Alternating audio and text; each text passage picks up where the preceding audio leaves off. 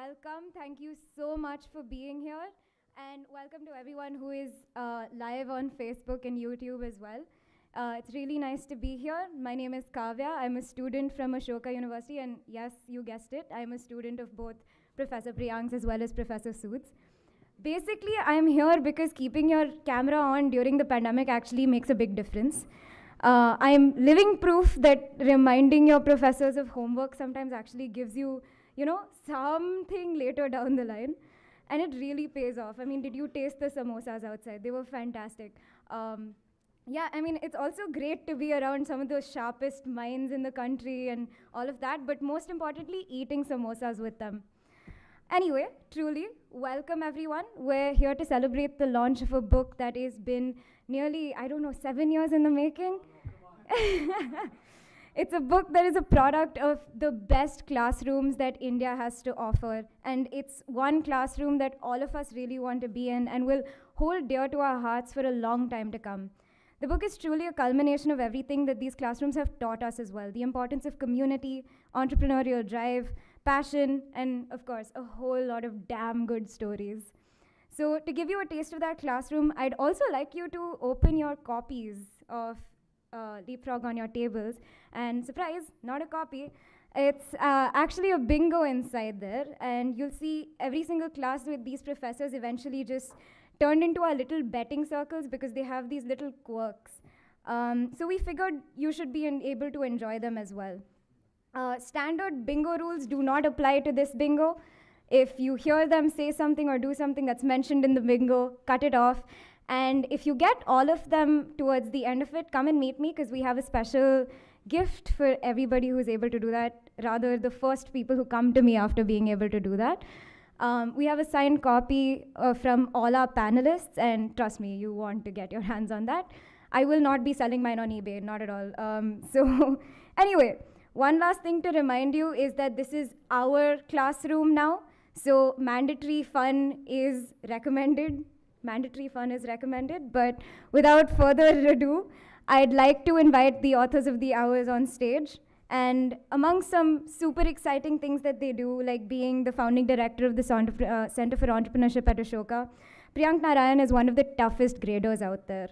His partner in crime, Mukesh Sood, is a serial entrepreneur in abrasive blasting and thermal sprayed coatings and is really no better on the grading front. I say this because they're some of the only professors that will actually really notice if you miss a class and make sure that you catch up and don't slack off on it. So professors, if I would really enjoy seeing you on stage, thank you so much.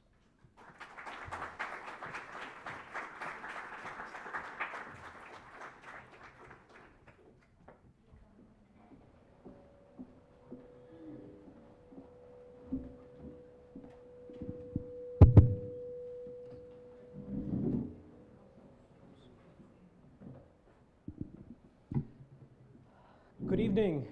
What a delight. Thank you so much for being here this evening. This has been a dream. This is something that Mukesh and I have been working on for the last, contrary to what Kavya said, 7 years. We've been working on for the last 2.5 years. And the idea of Leapfrog was really to put together some of the amazing stories that we have in our classrooms. Mukesh has been visiting Ashoka for the last 7 years. And I've had the honor of working with him, trying to capture some of the amazing things that our students are doing or have been doing over many years. So many of our students, many of our alumni come back to us and share with us their journeys, their stories of what's worked for them and what's been the most powerful thing that they've implemented at work. And based on all of these anecdotes and stories and journeys and fun moments that they've had, we've put this book together, which has nuggets capsuled into 6 chapters on what's working for them. It's a book for everyone. So I have my 9-year-old here who's also reading the books. Avyan, say hi to everyone. And he's loved the stories. And I also have, my dad, who's on the other end of the spectrum, who loves some stories from there. So it's a whole bunch of fun stories for you. This book came about as a collaboration between Mukesh and I. And it's a collaboration that happened because Ashoka and IIM Ahmedabad actually came together to create, I would like to believe, one of the most powerful centers of excellence at Ashoka, the Center for Entrepreneurship, which, of course, with the mentorship and guidance of InfoEdge and Sanjeev and other founders, we've been able to build. So we'll share more about the book, but Mukesh, would you like to say a few words? Yeah, so my journey to Ashoka has been a little different from Priyank's. My daughter was in the founding batch, as many of you know, and I would visit her on weekends to spend time with her. And on one such visit, I met the founders, Priyank, we went and had coffee and cake at Ashish's place, if you remember. And then, given that I had been teaching in liberal arts universities in the US, they asked whether I would like to teach there. Now, I never believed anybody would sign up for a course that I was teaching, and my daughter threatened that she won't let any of her friends sign up. But we offered a course, and the course went well, and it's been a 7-year journey or 6-year journey after that. And I've been teaching virtually every term since then, and thoroughly enjoying it. It's different from the IIM. We have undergrad students, but they're a lot more malleable and a lot more inquisitive, and it's a different cup of tea, which I like. About the book, none of the research in the book is our own research. This is research in the social sciences, in political theory, in economics, in sociology. These are stories from maths, from music, from medicine, that we have researched thoroughly. And my belief is always been that a lot of the research that we academics do remains hidden in academic journals.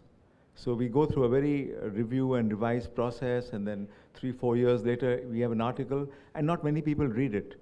So our attempt in this book has been to take out those nuggets of information that is stored in journals and bring it into a book that people can read. We all write academic papers, but my wife famously once said that every time she has insomnia, all she has to do is open a paper that I've written, and she's asleep in 30 seconds. So the attempt here is to make things simple, make them a little elegant, and we have used stories and nuggets without using too many frameworks, which we love doing in our MBA classes. So that's my story, and that's the book. Hopefully you'll all enjoy it.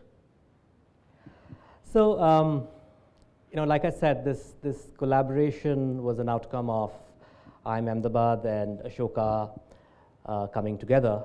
And the catalyst behind this collaboration was none other than Sanjeev Bikhchandani sir. I have the honor of introducing him, and I think he's one person who needs no introduction. He's been an institutional builder as an entrepreneur, as an investor, and as a philanthropist. And he's built institutions like InfoEdge, Naukri, Policy Bazaar, Zomato. The list goes on and on and on. But I think one of the most amazing institutions that you've built is Ashoka University, for which all of us are beneficiaries. And I think it's going to be a model which the world is going to see, not just India, the world is going to see as a great model of world-class education being delivered. For all his accolades, for all that he's done for the country and the world, of course, he was conferred the Padma Shri. And we are very, very thankful for the patronage that your company and you give to the Center for Entrepreneurship at Ashoka. May I invite you on the stage, please.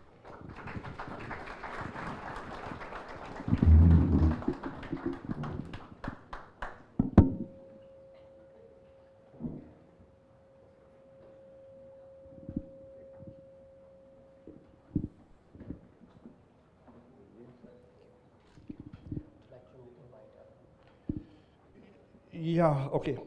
So thanks. So I've been asked to introduce Errol and call him onto the stage. Now I've got a 2-paragraph bio data which does not do justice. So Director IMA, studied economics and statistics from University of Mumbai, gold medalist, and so on and so forth. His recent book titled Conceptualizing the Ubiquity of Informal Economy Work was published by Springer Nature and has been highly appreciated among labor economists. Okay, so that's the formal introduction done. So I have had the privilege of working with Errol for the last, I don't know, maybe 5 years, I don't know how long, closely. So I'm on the board of the Center for Innovation, Incubation and Entrepreneurship at IMA. So we met there. But more importantly, there's the IMA Endowment Trust, of which I'm a member, and a trustee and a donor. And there we work very closely. And I must say, Errol has taken the institution forward in several significant ways.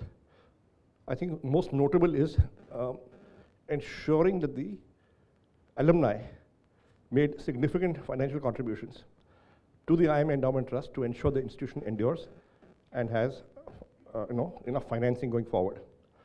I think recruitment of faculty, taking the institution towards research at a pace and faster than before. I think ensuring that there's a new vision document for the institution, which hopefully will make public sooner rather than later, with the help of McKinsey.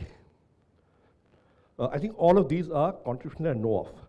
I'm sure there are several that I don't know. I think he's also been able to stand firm and resolute in the face of opposition, whether it's campus renovation, whether it is simply a new logo.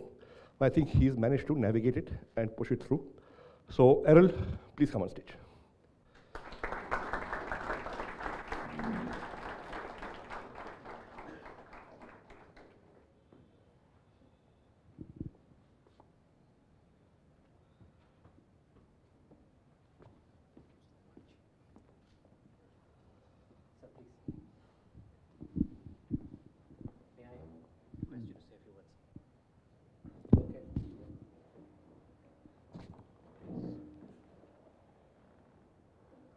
Thank you.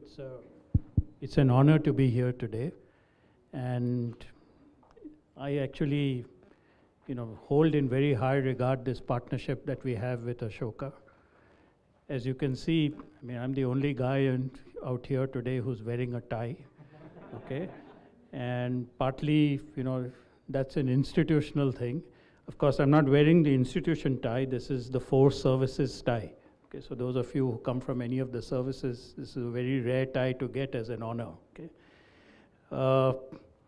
it's not just that management brings out people who will come out in formal attire.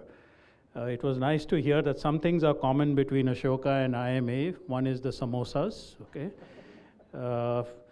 it's really been whenever I hear from Mukesh about what's going on at Ashoka and some of the other faculty who come and teach, it is really a pleasure to know about all the developments that are taking place and how liberal arts education and other education as well is actually contributing to a group of people who will be change makers in the world. And that's really the founding principle of IMA, that you have to go out and make a difference. Whether it's in entrepreneurship, okay, or whether it's joining the NGO sector, or whether it's in government, whatever you do, leave a mark behind. Okay, and it's that striving towards excellence and leadership, which is what we try our best to ensure we ingrain in those who go through our portals. Okay. And of course, the stories are there to tell. But today, it's a pleasure to actually have this launch of this wonderful book, which is again full of stories.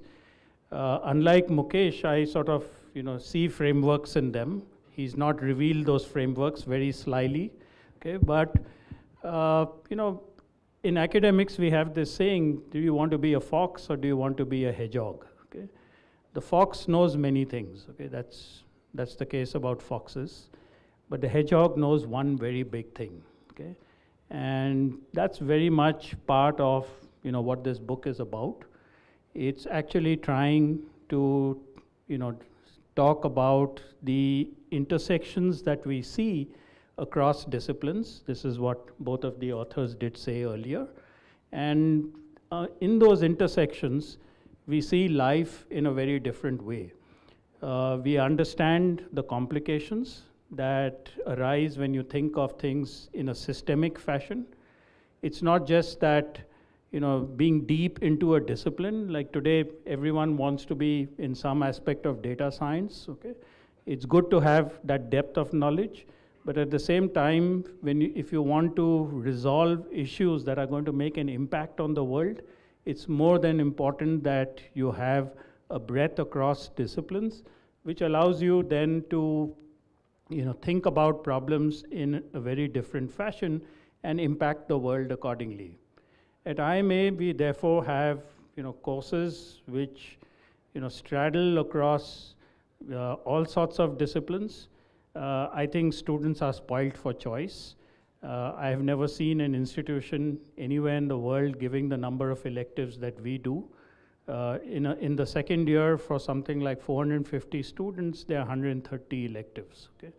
And those go all the way from political science to theater to cinema to media to digital arts to all sorts of things.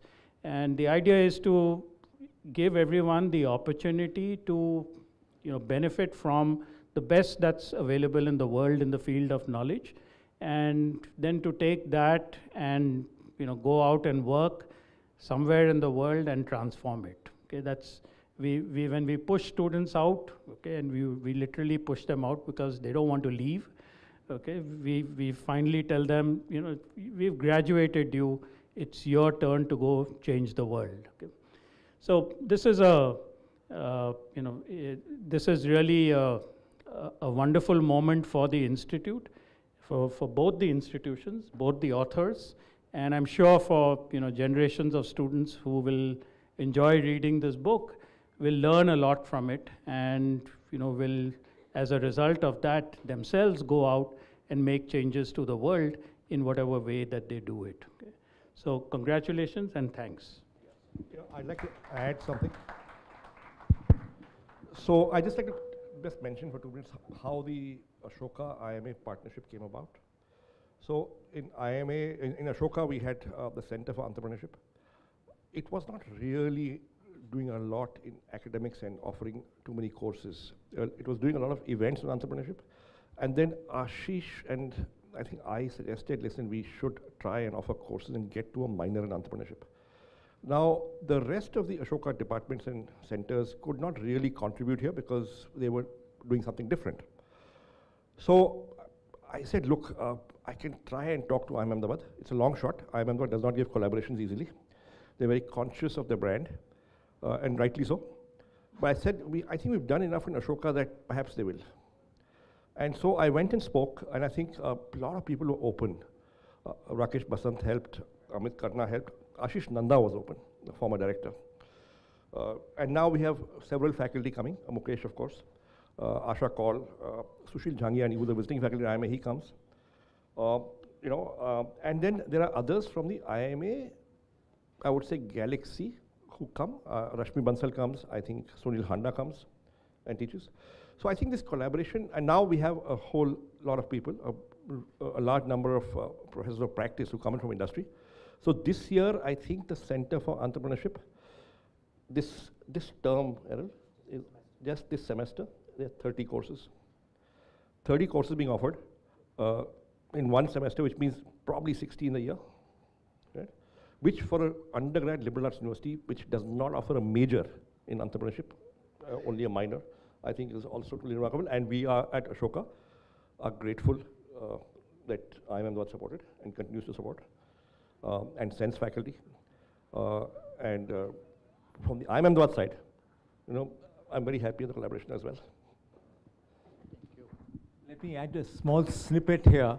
I teach at both places, and with the excess of courses being offered, you can imagine how challenging it is to faculty like all of us to fill classes. So some sympathy for that.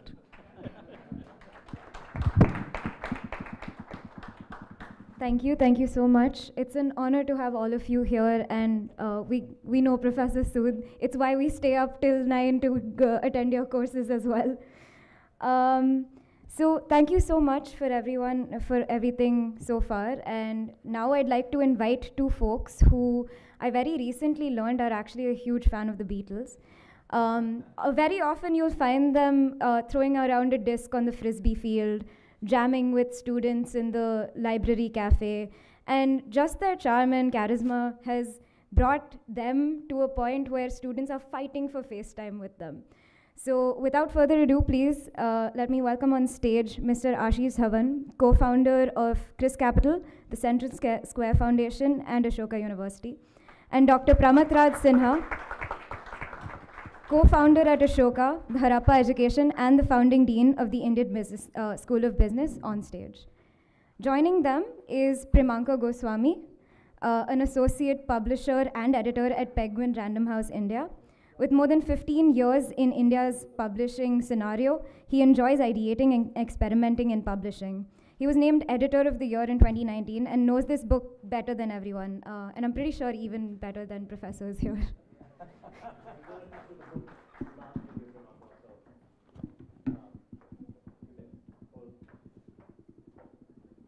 So Primanko is an editor with Penguin, and he's the one who actually just made this book happen. He's the one who's responsible for Leapfrog. He made us Leapfrog, and we're thankful for that, Primanko. Thank you so much. Thank you. Do you have a copy? Yes.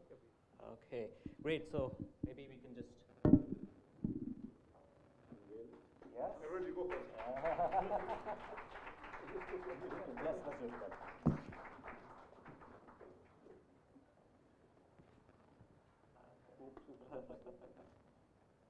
Let's get this copy out. We're going to hold on. Sure.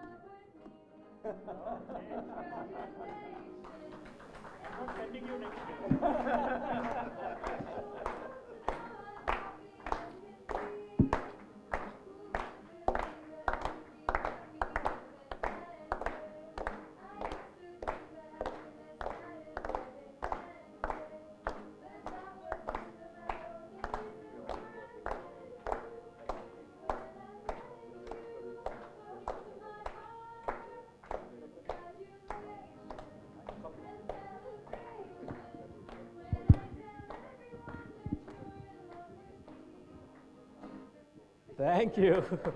Thank you for that. Primanko, can I request you to say a few words? Can I go there? Yes, please. Yeah.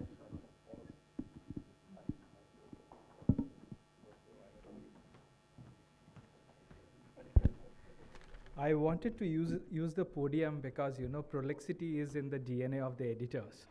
And this is the evening, you know, we should celebrate Mukesh and Priyank. So good evening, everyone. Truth be told, we often identify books with two purposes. They either educate or entertain. However, there are some books which cover both the grounds. Leapfrog by Mukesh and Priyank is a classic example of this. It is inviting, easy to approach, and amazingly readable. You may either read it in one sitting or perhaps stagger the reading, revisit the book, and fall back upon it every now and then.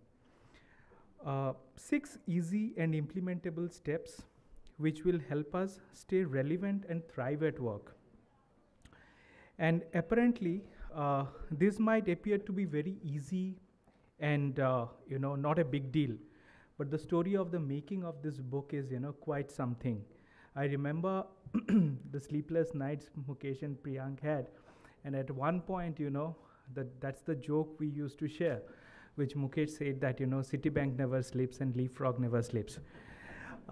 We had multiple drafts, writing and rewriting, and they were actually trying their best to simplify the complex ideas so that we as readers can relish every, you know, word of the book. And I think that we were able to achieve it to a great extent. And to quote what Mukesh said at one point, that Primanko, this book should be a work of art. And I must congratulate that, it looks like that. We are at Penguin Random House India thrilled to publish this book, and we sincerely hope that you will share our enthusiasm by supporting it, by reading what is there between these two lovely covers. Finally, editors are expected to be elusive, and I told this to Priyank yesterday, and I always tell that, so that the book and the authors are foregrounded and celebrated. Therefore, without wasting any time, I would, on behalf of Penguin Random House India, congratulate Mukesh and Priyank once again. We are so proud of this book, and as T.S. Eliot said, in my end is my beginning. So we look forward to working with you in future. Thank you so much. Thank you.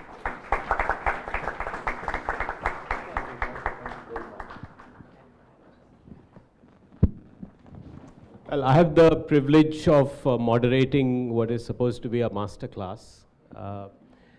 So I thought I had the easy way out, but this is going to be tough. I'll start with the two authors, and again, congratulations to both of you. Fantastic. I have a question each for, and the first question is for Mukesh. So, confident idiots, dance with disciplines, audacity of asking, debunk the bullshit, when ideas have sex. This can't be Priyank's language. Or is it? You see, I have the director of I Am Ahmedabad sitting here, so I won't answer that question. I'll pass it on to Priyank. Very conversational and very accessible. How hard was it? I just heard that you stayed up nights doing this, but was there a deliberate attempt? You said that earlier, but how hard was it to do that? I think, Pramath, a lot of it came from the heart. It came from what we were experiencing every day. It's really capturing the nostalgia of our classrooms, and you have so many of our students here today. They've actually heard us say these nuggets and stories in classrooms every day. So yes, it was hard to put it into capsules the way we've done it, but I think the experience of it is something that we've lived, and it's very authentic. And that's why I say it comes from the heart, and it was good to put it out there. I think the tough part, which actually Mukesh sort of supported in a lot of ways, was supporting each of those anecdotes and practice elements with very, very solid research. So nothing in this book is based on what we feel. It may start there, but all of it is supported with very solid research. So if you look at the last few pages, there are almost 30, 40 pages of citations and references that support our ideas and thoughts. And these citations are, a few of them are journalistic, but most of them are from proper publications that have been reviewed, that have gone through a review process. So these are very solid research that we have just extracted, converted them into stories, so as to attract the reader and keep the reader engaged. But the foundation is very solid, and hopefully the readers will enjoy it. Yeah, I love there's a map in the end, right? The personal journey map. The personal journey map that you kind of fill out for yourself. But that was a leading question, and you almost got there. I thought the young people in your classrooms inspired some of the language. And I wanted you to say that these were the bright students of Ashoka University. You sort of said that. Errol, thank you for this wonderful partnership. I know that you've been supporting this for the last 5 years. But as an educator, I wanted to ask you, and I struggle with this all the time, can these skills be taught? Can people learn them from reading a book? And what's your view on that? Sanjeev keeps telling me about all his wonderful experiences at IMA and how we are not doing a good enough job at Ashoka. So, given that he's been so successful and he attributes it all to IMA, what can we do at Ashoka to teach these skills? And have you seen that happen at IMA? Oh, so thanks. I think first, you asked them whether, how hard it was. I think anyone who's been at IMA understands that word hard very easily. No one sleeps at IMA. Okay, I mean, our library is open 24/7. Students are up till 3 in the morning and back in class at 8. There's surprise quizzes sometimes at 10, 11 at night, okay? Because the world is changing all the time, and you have to be prepared at any moment for anything that comes your way. So I think so that's chapter 1. Sorry to interrupt you. That is chapter Develop 1. grit, the art of endurance. Absolutely, absolutely. I mean, and once you do that, what it does is it transforms you as an individual. You suddenly realize you have reserves in you. You have a depth of understanding that you never thought you had. You suddenly figure out aspects of yourself because you were under stress. Okay, if you're not under stress, you don't pick up those aspects of yourself. And that is what I find, people actually, when they leave the portals of the institute, have the ability to therefore go out and do, wonderful changes, to the world. We believe that that's a sort of a multiplicative process. Okay, a lot of it is collaboration. So that's why, I like the idea that IMA and Ashoka are collaborating, because you can't be working in silos any longer. So a lot of our work is group work. We emphasize that, without that, you're not going to go anywhere in the world. Building teams, building, understandings of how you negotiate positions, how you respect others whilst you do that. And at the same time, as you're doing all that, understanding what is the narrative that is driving change and how you can push that narrative out in the world. Okay, so to the question you asked about how easy is it? It is not easy, but once you create a culture of people's understanding that their self-expression will grow, and that at the end of the course, actually what we are aiming for is self-actualization. If you have actually achieved that, if there is some self-actualization that you have been able to achieve, that is what stays with you always. That is what makes people attracted to the institute and always grateful. It also brings back a lot to the institute, because then they come back with their experiences. They tell us about things, how the world is changing, what we need to engage with. Because when you're in academia, sometimes you tend to be a little bit remote from the real world. Alums become actually the point of entry for us back into that real world. And we actually do a lot of engagement with alums, because that helps us to understand phenomena out there, as well as start to research them. So let me not say more, because there's lots that I can say about the institute, but no, but one thing I do want to just build on what you said earlier. You mentioned what, 140 electives? How many electives did you That's right, yes. And they were right across disciplines. Now, I often get asked. That's a lot more today than they were when I was at the institute. Right. So that's a big change. That's a big change. On that one, I often get asked that, so what, right? Why are you teaching people all these, giving them so much choice? And going back to the point about, this book is about thriving at work. We are at some level trying to help people with careers. Where do you see how do you answer that question? That, if I'm at IMA and I'm studying filmmaking and music and art, it's all very noble to broaden your horizons, but does it really help, you think? And how do you answer that question? Because it helps you, because you then understand how to engage with others. Okay, not everyone is like you, and unless you engage with different disciplines, different ways of doing things, you will not understand other people in the world and how they live their lives. That's to us very paramount. If you have not got the ability to put yourself in someone else's shoes, to see their frameworks of existence, and then to think of ways in which you can benefit them as you benefit yourself, you have not lived a good life. Okay? So really at heart, that is what we are looking at. It's not that it's a diversity of electives which don't have a thread running through them, The thread comes from the first year of the program, where everyone does core courses. The electives are all in the second year, where you are allowed to build on the frameworks that you had, and look at the world from different perspectives, and therefore understand lives in ways in which you would not have been able to. Okay. So Errol, Yes. when you talked about IIM and Ashoka, one little piece of trivia.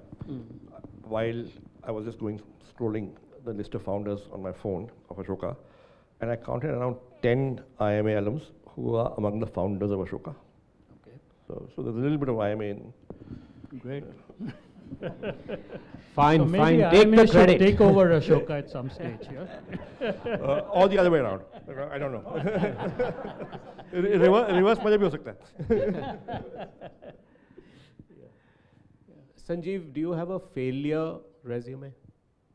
A failure resume. That's what they say we should all have. That's what this book says. His first failure was at the institute. No, but just to elaborate on what No, please go ahead, yeah. just to elaborate on what Errol said in the first question you asked. See, if I look back on IMA, now if you look at all the conversations, or several of the conversations I've had with you and Ashish and Vineet, right, in the past, is that we need to make our students work really hard. Because if they're not working hard enough, they just won't stretch. If they don't stretch, and therefore I've always said, He's the guy who's making you all work hard. Remember? we're not working hard enough, let me tell you. Okay. And the first term at IIMA was sheer terror. Right? After that you got your second wind and you managed.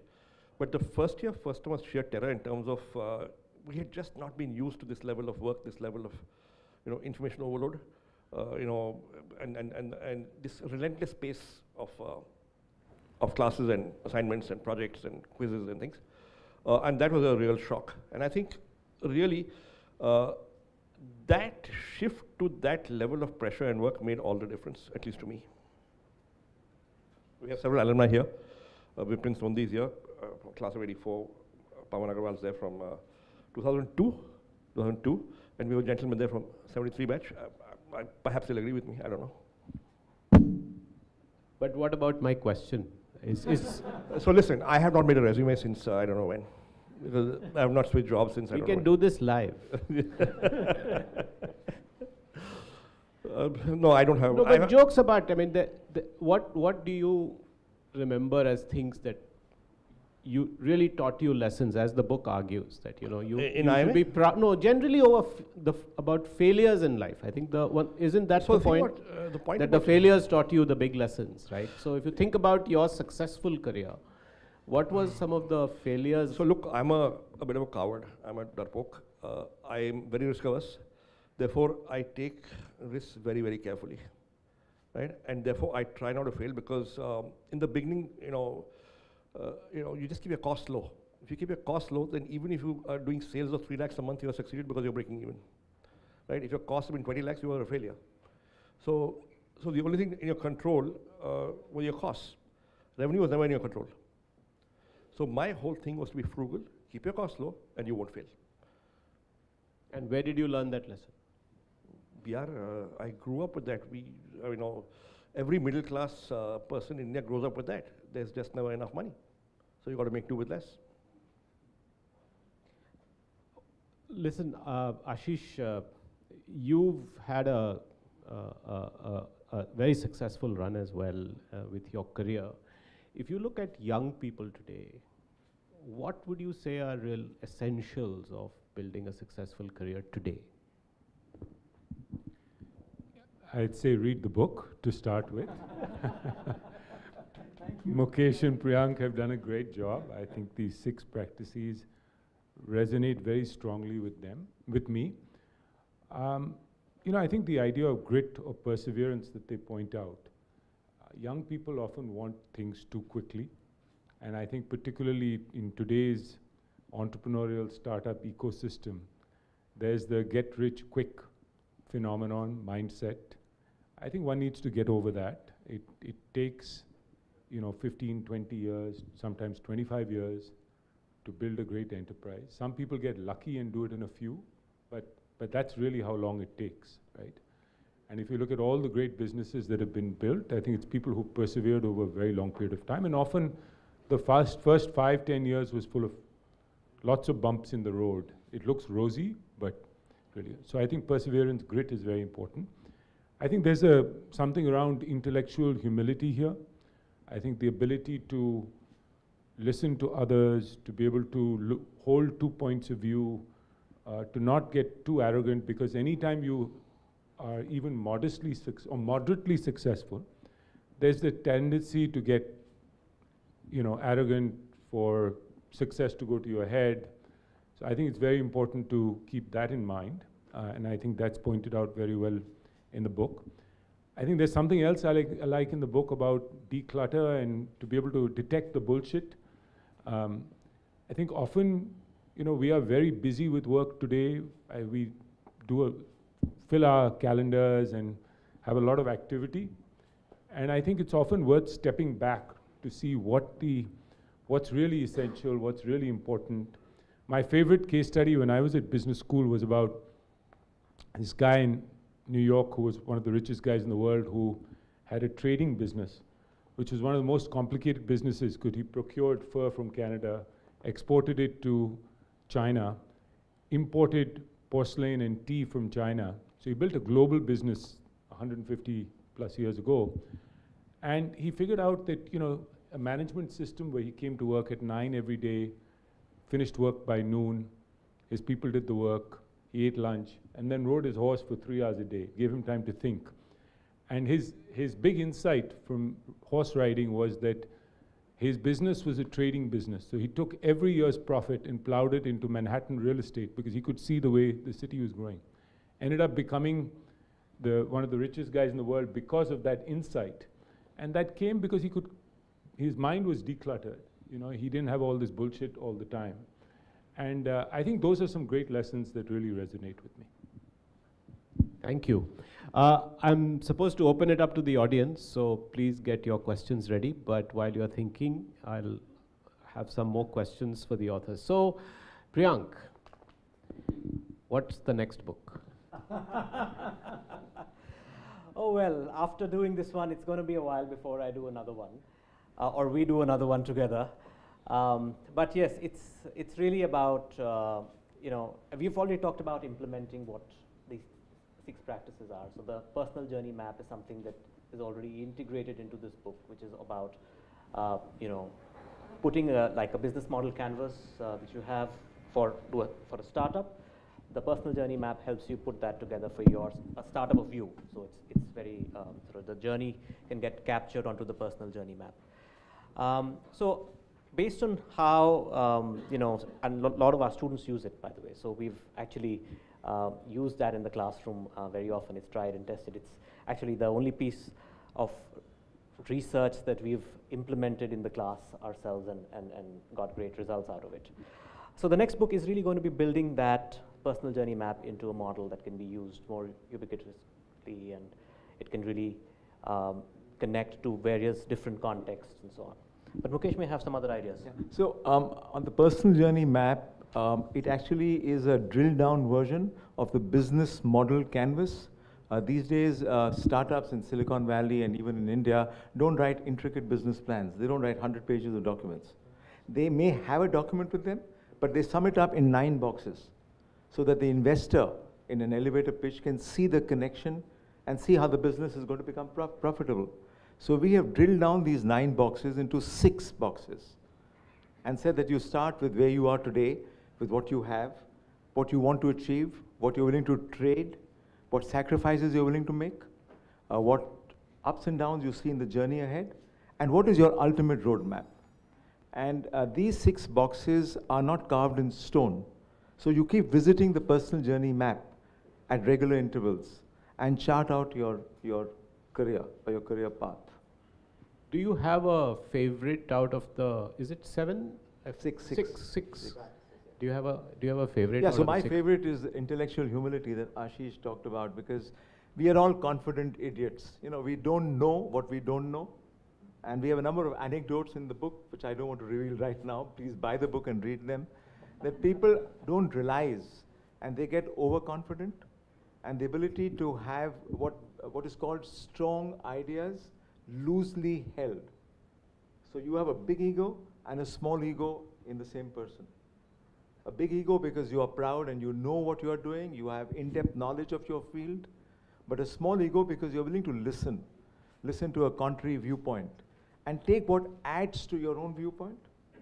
And that is what multidisciplinary thinking is also about. Very nice. Errol, back to you. Everybody these days is talking about both the changing workplace and the disruptions in education. In fact, recently, I think you were a bit mischievously headlined, quoted about, all MBA programs going, and everybody assumed that IMA was going to shut down the 2-year MBA program based on that headline. Any particular big trends that you and IMA are looking at of coming out of both these trends, both the workplace and the education? You're asking for trade secrets, yeah? Naturally. Well, I can reveal a few maybe. I mean, one which everyone knows is that, it's no longer a world in which you complete education and then you get into the world of experience and work. Okay? It's a world where you have to constantly reinvent yourself, okay, because it's changing so rapidly. So there's a huge demand, therefore, for short-term learning, either online or offline. Okay? And so we've reoriented ourselves for that. Okay, that's been a big change at the institution. People think that our main focus is on the 2-year program or on the long duration programs. That's not true. A lot of our focus is on executive education and case writing. We must be doing about 180 executive education programs in a year. And the reason for that is it gives us an insight into what corporates are doing. We'll hear from them, what are the problems that they face. It gives us research value. Plus it brings back, the real world experience into the classroom for the long duration program. So it's a win-win for young students and also for corporates, both ways. Okay? And of course for the faculty who then stay grounded because they then realize that, they really need to be on top of the game in order to engage with this diversity of, people who come to the campus and try to get, some value out of us. Okay? So I think the big change that we, are seeing and are trying to navigate towards is this tendency towards lifelong learning. How does that impact the institution? And it could be short, one-day program. And we also run, a 3-month program, 6-month, 1 year, or 2 year. There's such a diversity of programs going on, all of which, feed into each other because there's cross-learning, cross-functional learning. And it really keeps us highly engaged. The problem that I keep thinking about is, is the burnout rate going to actually hit us very badly, But the plus side of it is that it actually allows, as I said, everyone to benefit from all aspects of change that is taking place in the world. Thank you. That's very thoughtful, and we see a little bit of that in Ashoka as well, even though we are focused much more on the undergraduate side. But there's clearly a demand for people to continue to learn.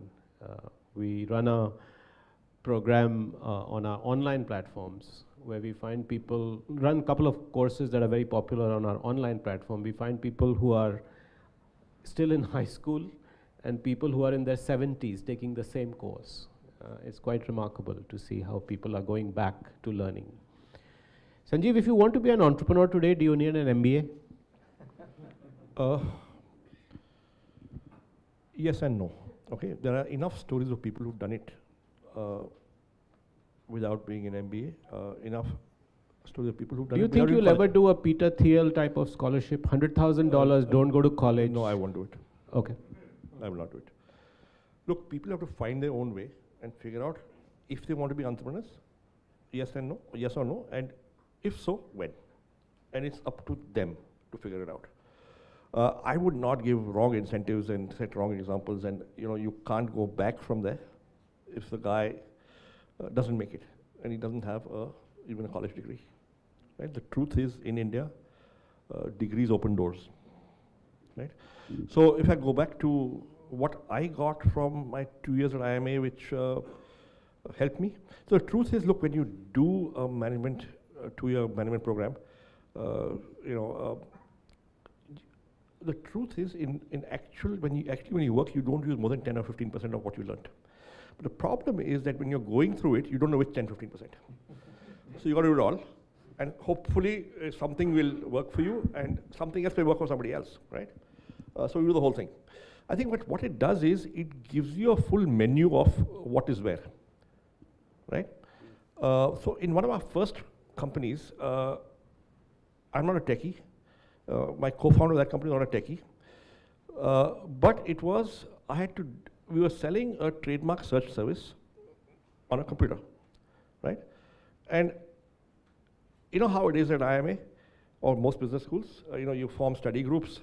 The engineer in the group does the tech project. You're an advertising guy, do the marketing project. So you don't actually do all the projects to the same depth. That's how we game the system, right? Okay, okay. But here's this. So I sat up 2 nights and wrote the code myself. And how could I do it? It's because I'd done those 3-4 courses. I had not coded on campus, but I knew where to find what and read it and then do it, in 3 days. So it gave me that ability. It gave me the whole menu of choices. Naturally, in those days, the word networking had not been invented. So I didn't know it, but I had a network, right? Eventually, that helped. And certainly, people assume you're good if you're from a good institution. That assumption may or may not be true, but people assume it. And so it opens doors. So when I did my PowerPoint to raise funding, the fact that I was carried an IMA label helped. So would I do it again? I would. Thank you, that's very clear. One last question from my side and back to you, Ashish. You've spent a lot of time thinking about school education and children. And I know that you have some strong views about how they should be educated, but in terms of what this book talks about the future and some of the things we've been saying about the future of careers and work, what needs to happen at the school level? Yeah, it's harder, particularly to do it at the school level. But I think Angela Duckworth, who's quoted in this book, actually has done a lot of work in schools, and some of her work has been adopted by a number of schools, where they really tried to actually in one school, even create a character report card and a measure of grit. So I think our teachers assess children on literacy, numeracy, whatever exams, that they don't assess children on some of these attributes. And I think if you can start there in terms of what the mindset of children is. I mean, Carol Dweck has written a lot on the growth mindset. And I think there's ways now to start to measure some of this, or at least to have some sense of where the children are, and to have that discussion with the parents. Frankly, I think that would go a long way if one could do that. So there's a very interesting school, I think it's called Riverdale or Riverside, where the headmaster actually adopted this using Angela Duckworth. And I think it's made a real difference. Just the fact that, and they discuss it with parents, and parents now, and the children are aware of it. So I think just creating that awareness itself has made a huge difference. So we could have figured out in school whether Sanjeev was a darpoke or not. So I think all I can say is even school kids need to read the book. Right. I've just expanded their market. And maybe a Hindi or a Bengali and a Tamil version. The translation, definitely. I think a teen version of the book. Questions from the audience? Yes, sir. If we could get... I have been associated with Sanjeev. I'm not intelligent enough to have gone to Ahmedabad, but I've known him in more ways than one. I'm going to start with the Panga. So as you said, I want to ask him his two other development areas. One he said is a darpok. And then my second question is to two authors. You talked about elevator pitch. I'd love to hear your elevator pitch, each of you. I can tell you mine, I get stuff done. For mine, Kevin, at this point of time, the elevator pitch is only 3 words, read the book. Yeah, well. Again, 3 words, learn the lessons. What was the question? Your one development area is your darpok. No, I didn't say development area. It's one attribute. And So, can you tell me 2 or 3 development areas? development areas. I'm just taking a comment. I'm perfect. So Kevin, you've got 3-word answers, huh? No. No, 1 second. No. They know me better, so they'll tell you. Okay. Ashish? Not in public. Feedback should be done in private, discreetly. No, I need to be more focused. I need to be more disciplined. Hi, it is an absolute honor to see you and support you publish your book. Is it acceptable to say I'm proud of my professors? I think it usually works the other way around. Of course. Thank you for that. Absolutely, but my question was along the lines of, there's something entrepreneurial we all do in the everyday choices that we make, whether that's from picking out what to wear or picking out what to eat. In what ways was writing a book entrepreneurial to you? In what ways was it similar to starting your own business? So, Radhika, the first class on entrepreneurship, if you remember, was to find the right problem. And we started with that problem. We started with the problem of saying, hey, we've got so much of rich content, conversations, experiences. All of you have contributed to these conversations. That's captured that happens in our classrooms. But we also realized that these classrooms are a privileged classroom, right? It doesn't give access to as many people as we would like to give access to. And that was the starting point. We said, let's create and document some of these journeys and stories and anecdotes so that we can reach out to many, many more people, much beyond the reach of IMA and Ashoka. And through all of you, hopefully, we'll be able to give access to this learning to many, many, many people. And the second was what Mukesh was talking about, which is a lot of this is captured in research, which is read by 5 people, 7 people, 8 people. And it doesn't go into the popular genre for many reasons. So the second problem that we were trying to solve was to actually get all of this out to as many people as we can and make it more readable and more consumable. So hopefully with that 2 problems to solve, we wore our entrepreneurial hats and went out and created what we did. So yeah, it is a little startup of ours. It's a little baby of ours.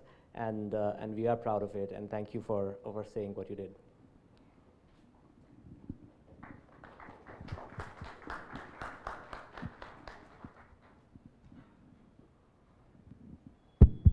Yeah, Professor Errol, you have said you have 140 courses. Can you think of some courses to improve the quality of politics? In India, we have more than 50% criminals and all types of people. Why not to make some contribution to do better politics? So the Association for Democratic Rights was set up by IIM alums and faculty. And that's the association which actually requires politicians today to declare assets as well as declare criminal records. Okay, I think it's been one of the good contributions of the institution. We do programs for bureaucracy at the highest levels, in fact, and we have on occasion, okay, we don't do programs, but on occasion been called on by state and central cabinets to give advice, where we believe we'd like to do that in the national interest without considering politics. Okay, we are not in the game. Okay, I mean, it's an Institute of Management. We keep saying that it's not just business. Management is whether you're in an NGO or whether you are in the corporate sector or in government. and some of our students have done brilliantly in the NGO sector as well.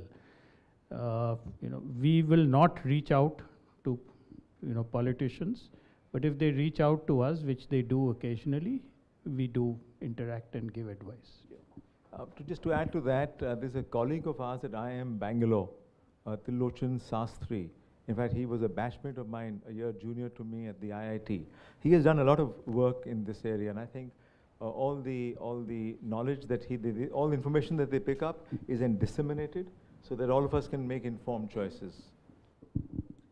And if I may add, so we do have a course at Ashoka which is titled Governance Entrepreneurship, which uses the power of entrepreneur will to make change at scale in the government. And I have my colleague Piyush Tiwari, who's here actually, who teaches this course. And he's brought in a lot of knowledge of how we can actually use the entrepreneurial spirit to make, No, IMA also started a school of public policy. Yeah, okay, you're reminding me of things which... So the School of Public Policy is about 3 years old. It has, people from the world of practice as well as professors. One of the first professors of practice at the School of Public Policy was Parmeshwaran Iyer, who's currently the CEO of Niti Aayog. He got appointed from his position at IMA. And through the School of Public Policy, we actually interact with a lot of government people as well as politicians, yes. Thanks for the talk, very insightful, some amazing nuggets from this conversation. So one question I had is that even till a few years back, there used to be a certain set path for young professionals entering the workforce, that this is step A, step B, MBA, and then something else. But today we see those old norms broken in a very new labor economy, in a post-COVID labor economy, in a post-startup ecosystem labor economy. How should young professionals like me who are entering the workforce for the first time think about creating a career for the first time, or visualize the career lines maybe 3 or 5 years down the line as well? Ashish, you want to take that? No, Pramath is the educator amongst us. Let Pramath take it. I think when people ask me about questions about choices to be made and careers to be followed, I think I'm a little bit of the old school that Sanjeev is from. I think when you come out of college, or I think the main thing is to have a multiple set of experiences and to learn. I think too many people think they know what they want and they only want to do that and are not open enough to all the opportunities. There are some people who do know, but most people don't, and so you have to really discover the right career path as you go along. And I think this book also talks about that in some measure. I think when I was growing up, we didn't have too many choices. So, you just did one thing or the other, and you've heard the cliched stories about engineering and medicine, and I come from Bihar, so civil service was definitely a priority for us as we were growing up. But now that you have so many choices, I think giving yourself a judicious mix of opportunities and experiences is really going to be very important in learning what you ultimately want to do in life. I also don't think that you can take it to another extreme where people tend to move very quickly without having experienced what is in any particular, having experienced a particular role or an industry. You get very quick jumps in salary and roles, and I find that I hire people at 35, 40 years old and they have very fancy titles, but they actually don't know much because they've been moving so quickly.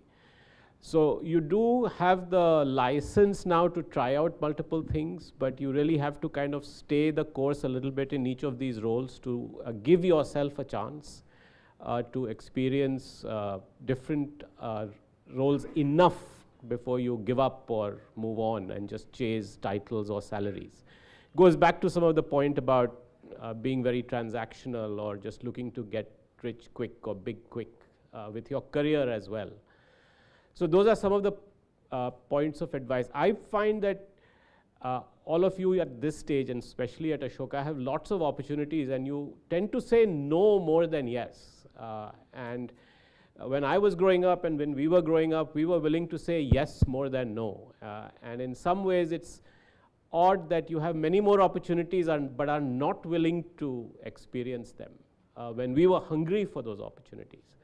So I think that's what you have to strike a judicious mix of, is experience do a lot of different things that you can early in your career, but also don't just go around snacking. I think Sanjeev taught me this, that very early on I used to ask him about some of the trends that he was seeing in the career space, and he felt that young people had started to snack.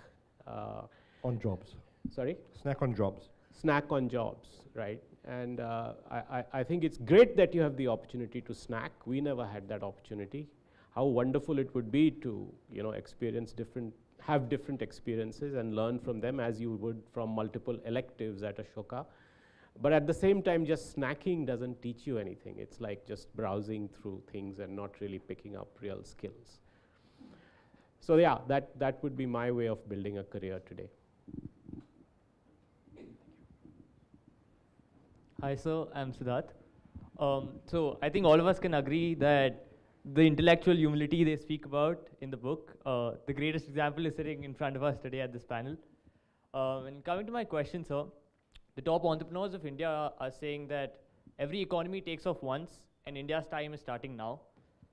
So in this time coming ahead, what is one skill set that we all should develop for the time coming ahead of us that would be really helpful? Let the entrepreneur answer that. So look, first of all, so I began working in 1984. That's what, 38 years now. There has never been a time when people didn't say India's opportunity is now. Okay, so let's be clear about that. Okay? So the one skill set, I think you just got to persist. I think you need while you need depth. Keep at it, and keep repeating it till you get good at it. I tend to agree more with you than with Sanjeev. I do think this is India's moment, the next 25 years, and I think it's the best time to be alive. You guys are luckier than us. And so I would just say ambition. If India is going to be a $25-30 trillion economy and we're 3 trillion today, I mean, think of the opportunities that you'll have in that journey that gets traversed over the next, 25, 27 years. The one quick plug I want to make to the earlier question and this question, and it's in the book, is about building a T-shaped career. And I think that's been true for a lot of us. Whatever gyan we may give you about what you should do differently from us, I think in some ways we were generalists. We all are, if you look at our, including the academics here. But we built the ability to build that depth of expertise where required. So whether it was building internet business or whether it was building India's first venture capital firm or setting up institutions, I think all of us learned how to go deep into something while having a broad set of skills. And I think that is still true regardless of where the economy or the world is going. I'm tempted to also answer this for you, Siddharth. And one of the words that we've used in the book is called audacity. And I think if you're asking me or asking us one trait to take away is to have that audacity to think big and really be ambitious with whatever you want to do. So go ahead with the power of making a big change and have that audacity. Thank you for asking. Thank you so much. Thank you. Hello. Thank you, professors. I've taken a number of entrepreneurship courses with you in my time at Ashoka, and they've been some of my favorite courses. And I've learned about cultivating an entrepreneurial mindset, design thinking, and I'm sure there's no dearth of examples in your book about entrepreneurship in different spheres of life. But at this stage today, I want to ask you, how do you define an entrepreneur? And for you, what is the definition of entrepreneurship? What does it mean for you?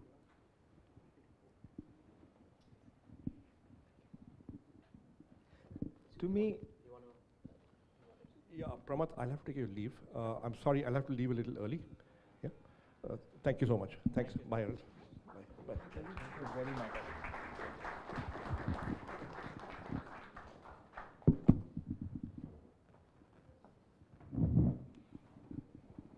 So to me, entrepreneurship is about, I'm using the same word Priyank used a little earlier, the audacity of asking and the ability to accept failure. It's surprising that in the regular world as in the corporate world or the business world, if you fail at something, it's something you don't talk about. You would like to hide away, forget about it, and move on. Entrepreneurs treat failure in exactly the reverse order. They fail at something, they learn something from it, and they carry on. I tell students in class that if entrepreneurship involves 70% failure, you have to be a fool to be an entrepreneur. But the interesting statistic that is not discussed is that 70% businesses fail, not entrepreneurs. So those entrepreneurs probably go on to the next business and the next business after that. So I think the entrepreneurship story has a lot of life lessons, because we all have to be entrepreneurial. I mean, I've been teaching in liberal arts for the last 20 years now. Even the music major today has to be entrepreneurial, because where are the jobs? I think for me, it's like, one is not being a bada saab.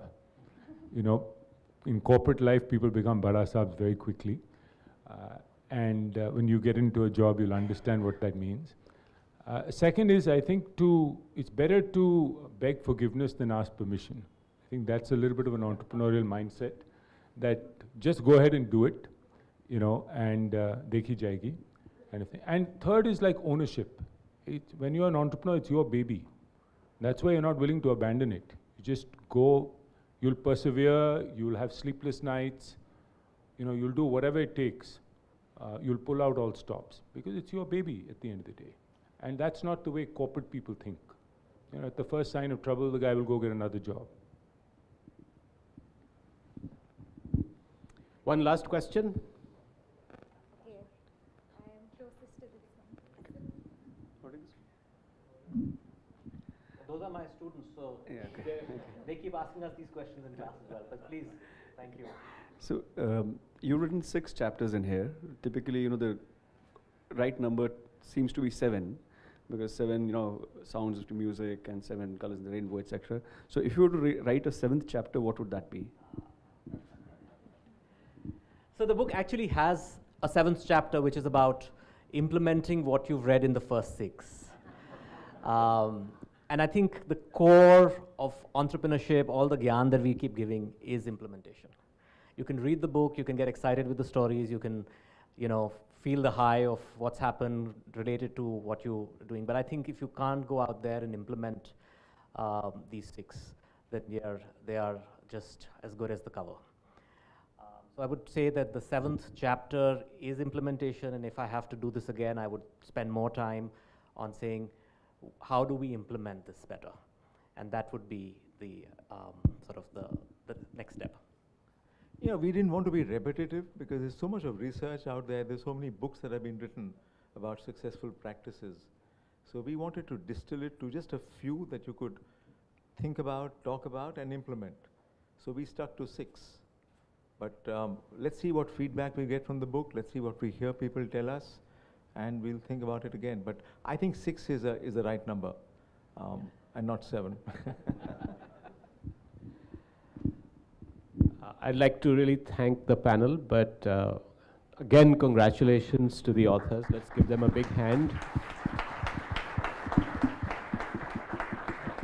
Errol, thank you very much for being here. It's great to have you with us, and love to have you on campus soon.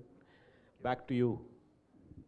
Thank you so much. Can we have another round of applause for our panel here, please? So just to close things up, I'd like to invite the authors to say a last few words.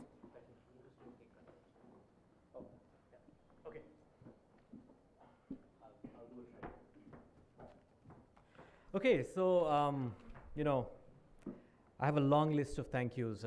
It takes a village to write a book, and I can't. I hope I can do justice to this, but I want to start with you, Errol. Thank you for the support that you've given us, to the institutions, to the partnership, and for today, for coming down all the way from Ahmedabad for this event. Really, really a big thank you for all the mentorship that you've given us. Thanks a lot. Um, Ashish, Pramad, Sanjeev, I think being on this panel with you can be anybody's envy. And the kind of support and mentorship that you give to the center is absolutely phenomenal. The networks that you've opened for us, and just how gentle you are with breaking us into so many different elements of what we want to do. So you've supported, and I should say this for myself, you've supported every adventure that I wanted to experiment with, and I'm thankful for that, including this book. Thank you so much. There are lots of colleagues who are here from Ashoka, so I want to thank all of them for their support. I also, Vineet, who's been a big mentor and support. Vineet, thank you for coming today, and thank you for all the support that you give us. Raman, you've been teaching at the center, and we hope to get you back very soon, so thank you so much. Professor Raman, Professor Sir. Professor Yash Gupta, you're in the last row. All the professors in the last row. Yash, thank you for being here today. Piyush, thank you so much for all that you do for Ashoka and our students. Penguin has been a partner. And Sanjeev, you're here. Sanjeev, thank you for introducing us to Premanko, and Premanko for everything that you've done for us. This couldn't have been possible without you and the kind of hand-holding that you've given us. So really grateful. Disha, Aishwarya, thank you for all your support as well. Let me interrupt here for a minute. Yes. We need that support going ahead now. And the second book, which Pramad talked about. Yes, of course. To make this book a success. A big part of the village that supported us are the families. So I want to just quickly acknowledge my parents who are here. Mom, Dad, wave out. My wife, Pooja, and little one, Avyan, and Neera, Mukesh's wife. Where is Nikhil? He's just stepped out. Oh, there, okay, great. Thank you so much, folks. Thank you for every moment of support that's come from you. And finally, I want to, if you've held the book, opened the book, the first page of the book, anybody remembers? Yeah? It's dedicated to the students. This is an outcome of what our students teach us every day. This is an outcome of the love and the energy that we get from our students. And so I can't thank you guys enough for all the love, for being proud of us, for coming to our class every day, for doing the homework, for calling us tough graders. It's been a wonderful journey. So a big thank you to our class, to our students who are here and not here today. I want to particularly thank Kavya. Kavya, you've been phenomenal with all your support to this particular project. I want to thank the band. You guys practice many hours. So thank you so much. There are 3 of you at the back there, so wave out, guys. I want to thank my team, led by Ekanto. Ekanto standing right there. He's been a superstar, Ekanto. Thank you for all that you do for Ashoka and for the center. And yeah, I guess that's the end of the village. But all of you guys, all of you for coming here today and supporting this story, this journey. As you walk out of here, do share the message that we want to take away from these classrooms that we teach in. So if you share stories with people, if you share the journey of what we've talked about here, it'll be adding to our little mission of spreading the word and helping people thrive at whatever they do. Thank you so much. As we close, we have a little, where's the cake? Yeah, it's on its way. So Yeah. professors, everyone, we'd just like to say thank you so much. We're extremely excited to see this journey and where it's heading. And also, just a small little thing, little inside joke that Professor Priyank really enjoyed. So I'd like to call up the band again to help us with this small thing. No, it's not birthday. It's Leapfrog. The book birthday. It's the book's birthday, yeah. Should we come down? Kavya? Yes, absolutely. Okay. Sirs, may I request you to join us for this downstairs? Thank you, everyone. Thank you so much. And